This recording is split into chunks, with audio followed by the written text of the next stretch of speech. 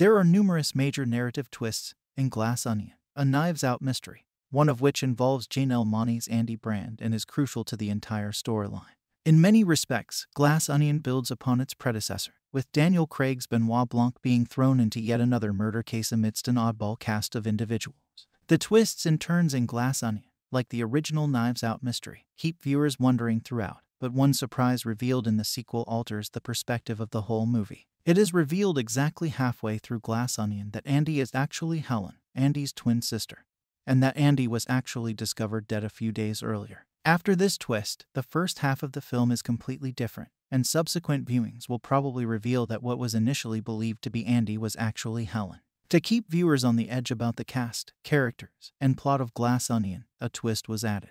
At first glance, it could appear that Benoit Blanc's task in the follow-up is to identify Duke Cody's killer. The huge surprise in the film, however, alters everything when Andi's death is disclosed after the fact and Helen is added so that she may assist Blanc in finding Andi's killer. What Miles' alpha plan was and why he killed Andi. Benoit Blanc and Helen Brand eventually come to the conclusion that Miles Braun was to blame for Andi's and later Duke's deaths. But Miles' assassination of Andi is what sparks Glass Onion's narrative and gives him the inspiration to kill Duke, raising the issue of why he killed his former business partner. Andi and Miles' previous relationship served as the inspiration for her murder. Together, Andi and Miles formed Alpha Industries. However, after Andi refused to support Miles' desire to release Clear, a flammable hydrogen-based alternative fuel source, Miles fired her from the firm. Miles, skillfully portrayed by former Hulk actor Edward Norton, achieved this by fabricating a napkin on which Andi had previously jotted down the ideas for the founding of Alpha Industries, and by pressuring Andi's and his friends to discredit her by using his wealth to advance their individual careers. The original napkin,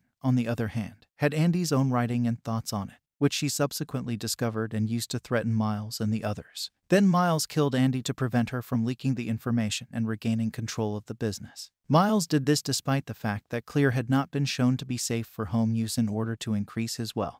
Hints for the Helen is Andi twist in Glass Onion. The major revelation in the Knives Out sequel was really hinted to in a number of subtle ways during the first half of the film, referring to the significance of the title Glass Onion. The first shows how much Andi and Miles have drifted apart since their argument.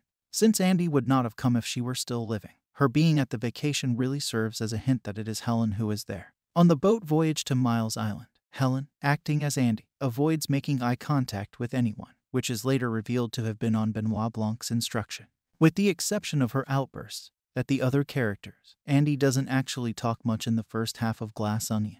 This is a further indicator because the movie eventually makes it clear that Helen had unwittingly overindulged. This is also alluded to before to the disclosure when Andi is shown returning to her room while staggering and falling due to intoxication. She and Blanc also had an unheard dialogue in the scene right before the major Glass Onion surprise is revealed. This is also a hint because the movie's nonlinear storytelling subsequently makes this dialogue clear. Why did Helen have to be the one to kill Miles? Helen eventually brings Miles down at the end of Glass Onion after Blanc reveals his killings for both thematic and logical grounds. Regarding the latter, Miles arranges for all of Blanc's evidence to physically and symbolically burn up, rendering it impossible to bring charges against him. As a result, Helen receives a sample of Clear from Blanc, which she uses to blow up the Glass Onion and damage Miles' reputation. Thematically, this is particularly effective since Helen eventually exacts justice for her sister's murder. Helen is avenging Andi's termination from the corporation in addition to bringing Miles to justice for killing her sister. In one fell swoop, Helen exposes Miles' treachery, destroys the titular Glass Onion,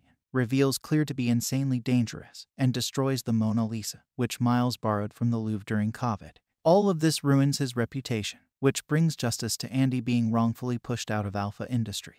The best twist in Glass Onion is the reveal of Andi's twin sister. The plot twist between Andi and Helen proves to be Glass Onion's greatest one despite the film's many others. This is mostly because it sets the sequel apart from other murder mysteries, something that the first Knives Out excelled at doing as well. Even though many of the twists involving Duke's murder were fully anticipated, demonstrating how well-written Glass Onion's script is, they are still nonetheless consistent with murder mystery cliches. However, the twist that reveals Andi to be Helen allows the film to stand out because to writer-director Rian Johnson's strongest quality, subversion.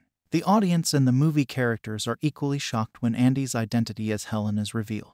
The surprise also greatly reframes the first half of Glass Onion through this, providing a beautiful nonlinear plot.